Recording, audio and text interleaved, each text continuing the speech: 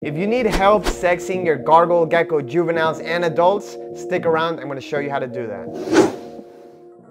So first and foremost, the easiest way to sex your gargoyle geckos is going to be to wait until they're actually sexually mature or adults, and then the males will develop this hemipenal bulge. It's a pretty prominent bulge that you see right underneath their vent, and the females will just have a flat surface area. Now some females, especially if they're a little bit overweight, can have a little bit of a pouch there, but you will see the clear difference. If you have to think about, is my gecko a female or a male? Once it's an adult, it's most likely just a female with a little pouch because the bulge is very evident. So now let's go sex some gargoyle gecko juveniles, which are a little bit tougher than crested gecko juveniles. So before I pull out some juveniles and show you how to sex the smaller gargoyle geckos, I want to show you what pores look like on a male gargoyle gecko and a female gargoyle gecko. So females don't have pores. Sometimes they can have dimples, which are similar to pores, but they're not exactly the same thing. But basically, what happens with male gargoyle geckos is that they will actually start to develop pores right around like the 10-15 gram range, sometimes even younger. I've seen pores on gargoyle geckos as young as 5 grams. If you weigh your gecko and it's 5 grams to 10 grams, you could probably already start looking. If it's 10 to 15 grams, then you could definitely look and tell if it's a male or female, depending on if it has pores or not. So this here is a female, and the reason I'm showing you a female first is because I want you to see how the scales look without the pores, so that when I show you the pores on the gecko, it's pretty evident, right? So the pores are basically just like little dots in the center of the scale that they will have right above their vent area. And like I said, the females don't get those pores, but if you see those pores on a smaller gecko, then it's most likely a male. So here is a male gargoyle gecko, and I want to show you the pores that they have, and it's easier to see on these bigger geckos and they're more prominent because they're fully mature. It's a good way to kind of identify what you're looking for, and it's basically going to be the shiny little like wax substance that's coming out of the middle of their scales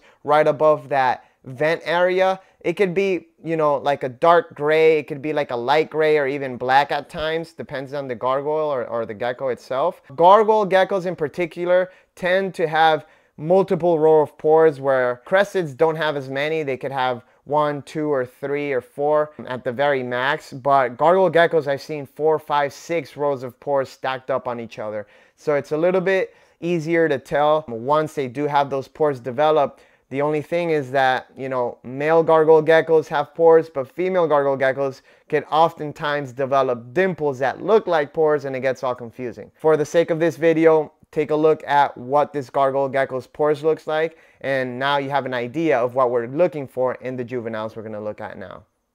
Alright, so what we have here is a juvenile female gargoyle gecko, and I'm going to show you.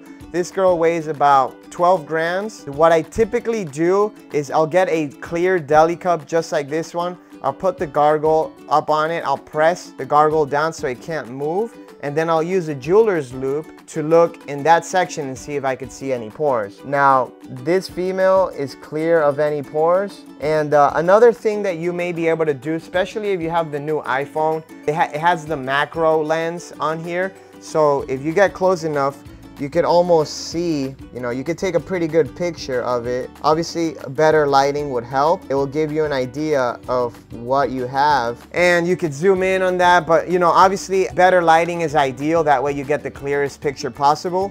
But if you don't have a jeweler's loupe and you have the iPhone, then you may want to try that. We know this is a female. It's clear of any pores, and it's 12 grams, so I'm pretty confident in saying this is a female. Also, another thing is gargoyle geckos tend to run female heavy for whatever reason. But now let's go look at a juvenile male. Alright, so here I have a juvenile male gargoyle gecko, and as you can see, he is not showing a bulge just yet. He's still very small, but he is showing pores. So I'm gonna weigh him here so you guys can see how big he is.